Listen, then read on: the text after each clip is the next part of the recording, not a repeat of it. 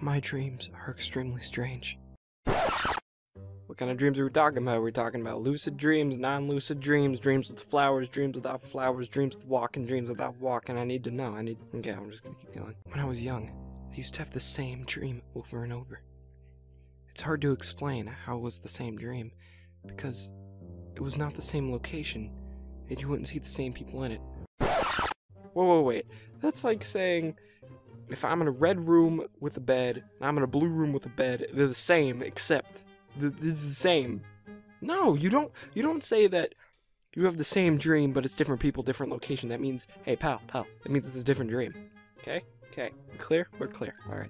There was this creature. Are you kidding me? Why does every story do this? It was a creature. Oh, second most common thing. It was a thing. Can you just please cut the bullshit and say what it is? Like, you don't say some creature and then describe it vividly later in the story. That's what Eyeless Jack is the most guilty of. This thing. Oh, guess what? Towards the end, describes it to a T. There's even, if you listen to the crypt, there's a picture at the I need to stop right now. Even now, I'm afraid of it. Nightmare? That description isn't powerful enough to label this creature. The thing. Are you joking? Okay, it just said the thing.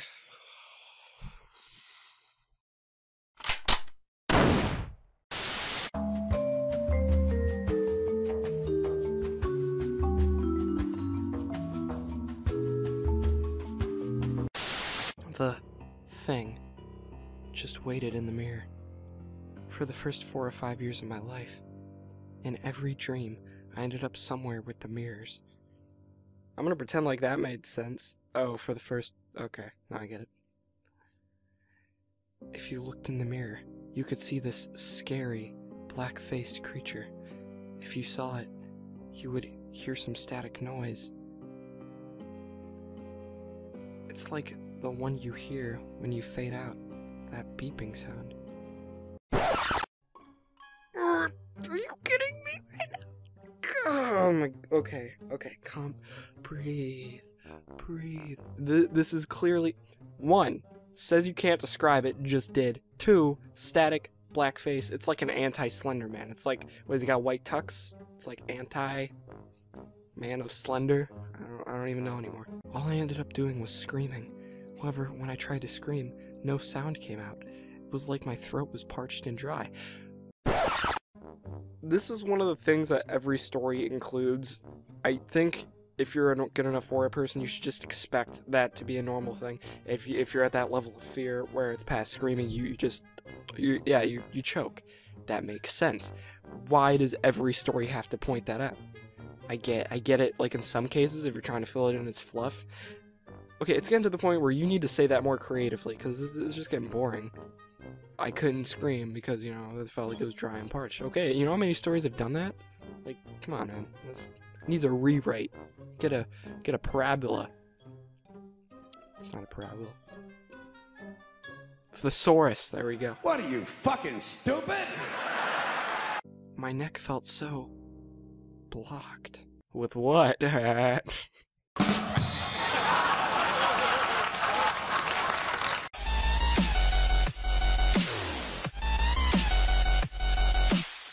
You know that sensation when in a dream, and you try to run or something?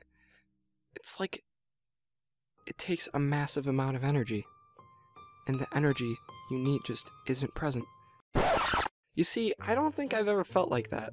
I've never felt like I lacked the energy to run away from a giant fucking black face monster. Ever. Like, in the... never. For the next 2 years, the thing progressed. Calling it a thing. Calling it a thing. I hate you. It wouldn't wait now. No, it would follow you. It would search for you. It hunted me. Why are you scared of it before? Like, if it never pursued you, it's not creepy then, is it? It's kind of like if you see a creepy guy, you know, at a mall or something. As long as it's not after you, man, I guess it's cool. I mean, you feel a little bit uneasy, but it's not like... It's not...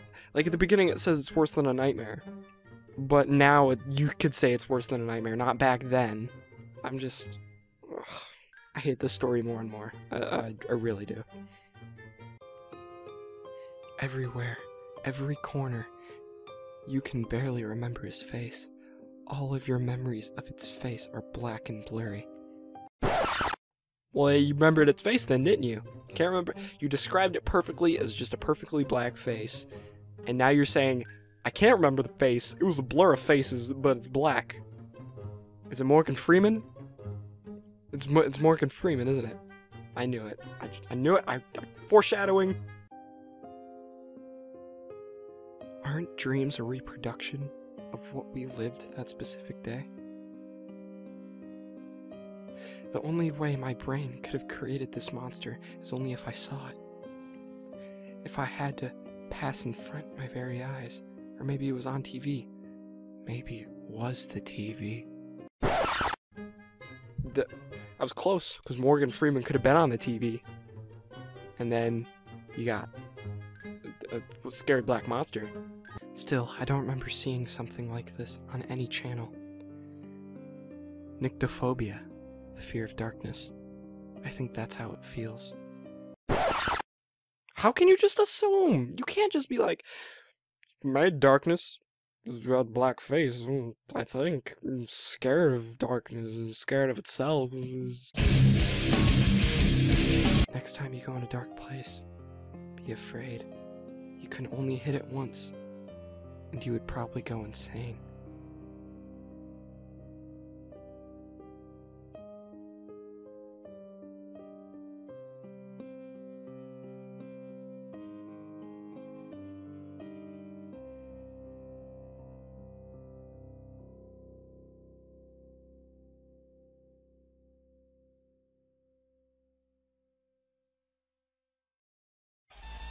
Okay, I tried to leave this really scary cliffhanger.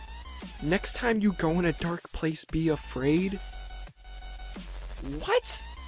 Through the history of mankind, people have went to dark places being afraid. Do you know why? Do you know why we feel afraid in the dark? Because we're exposed, our senses heighten up, because there are creatures that we're aware of that work better at night, so we're the prey. That's why we're afraid of the dark. So, he's telling us to do what we're genetically designed to do. And he says this weird crap like you could only hit it once. What's it? Is it this black-faced thing? Morgan Freeman? I gotta kill that joke. And you would probably go insane. I don't even get that last. The closing sentence makes no sense. Would I give this story? Fucking -10 out of 50. It sucks.